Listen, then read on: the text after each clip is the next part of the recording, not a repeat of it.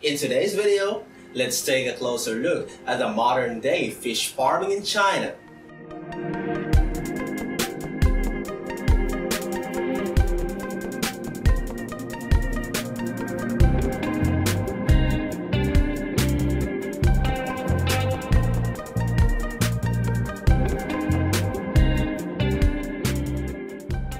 Hi, good day to everyone. This is Arthur. And of course, Richard Aguilar here, and welcome back to our channel. Now, if you want to always be updated with our new videos, don't forget to subscribe and click the bell icon. China's fish farm have exploded in scale since the industry was commercialized 25 years ago. Some are so large that they have become literal floating cities. According to the expert, China has a very long history of fish farming around the coast and river deltas, but it really took off as an industry in the 1990s. So today, in this video, you will see 6 examples of how China conducts fish farming in a modern way. And so, without further delay, let us take you to our number 1. Number 1 is world's first offshore fish farm built by China.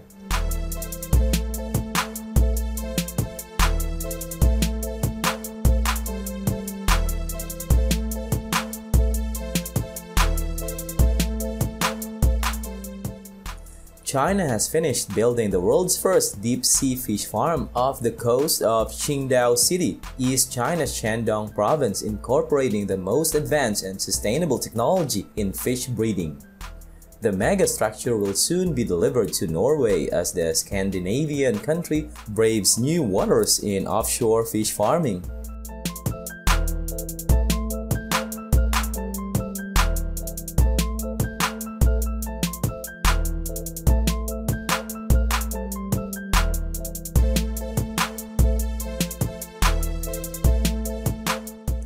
It is a full-scale pilot facility for testing, learning, research, and development.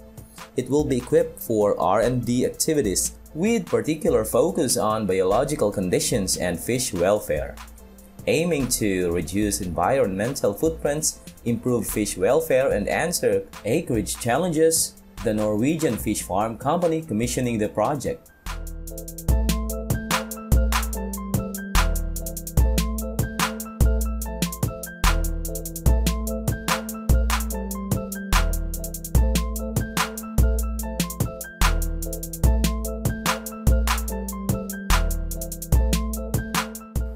Number 2 is feeding 14 billion China's floating fish farms.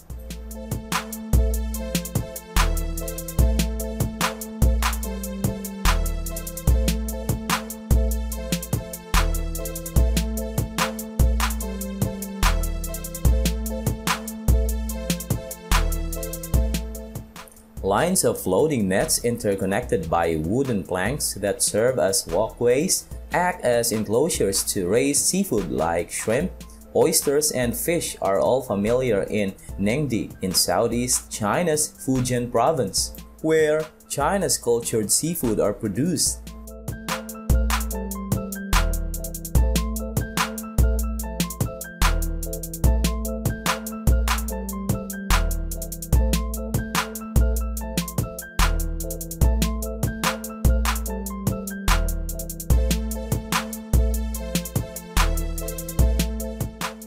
Thousands of fish farmers who resided along this coastal area for decades have transferred this little fishing village into the epicenter of the yellow croaker industry, producing 75% of the nation's total output.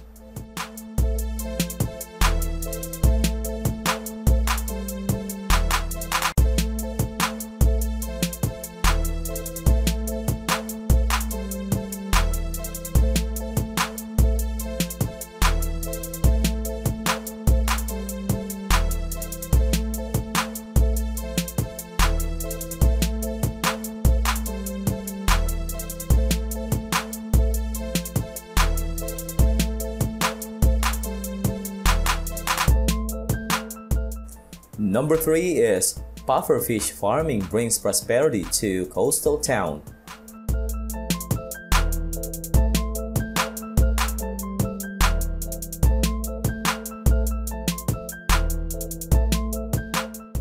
annual output of pufferfish breeding in Futan town on coast of East China's Fujian province is worth nearly about $43.4 million.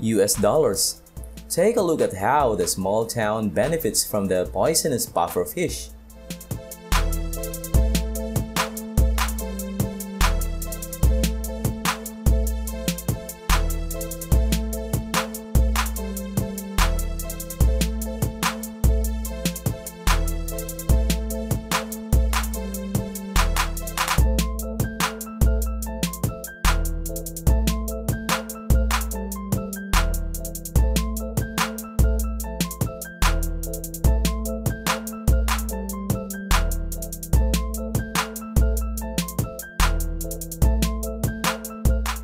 Number 4 is Hainan's tilapia industry eyes domestic market.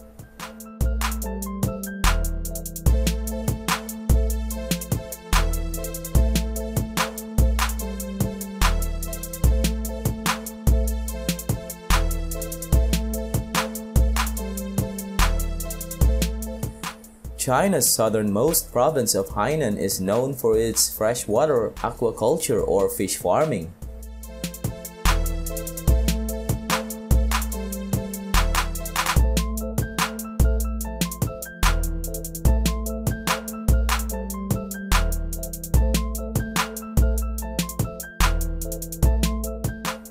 Tilapia is the province's largest aquaculture export item. More than 95% of tilapia production in the province is exported, mostly to the United States and Europe. This is perhaps why, despite the industry having been around for almost 20 years, many local Chinese may not have had a taste of this freshwater fish.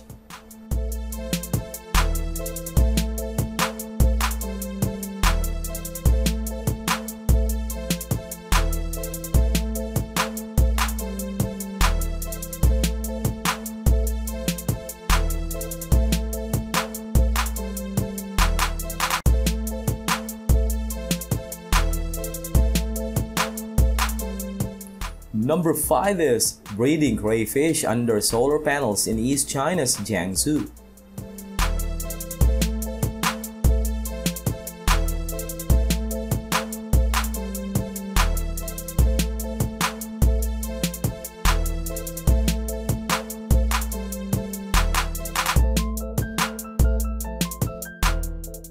Above the water, power is generated. Under the water, crayfish are bred.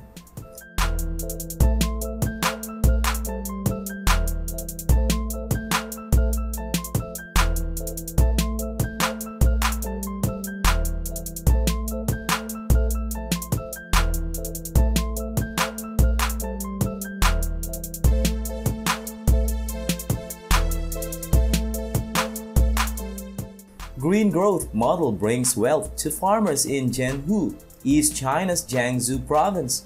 You better take a look at this.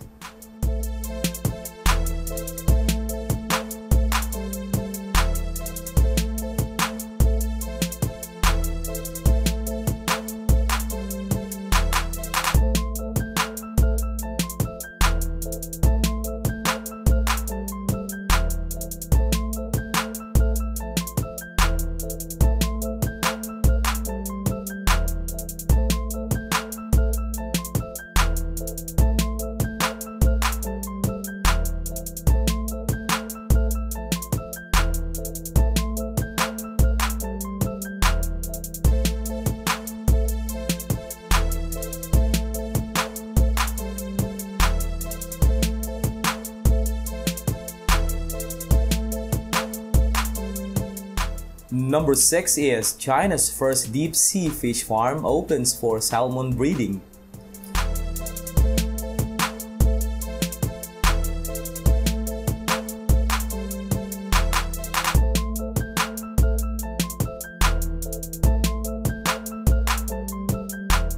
China's first deep-sea fish farming facility, Hainan 1, was opened for salmon breeding in the Yellow Sea. The octagonal apparatus is China's first self-developed and world's biggest fully submerged net cage. It can cultivate 300,000 salmon during a growth cycle and is expected to meet the annual output of 1,500 tons.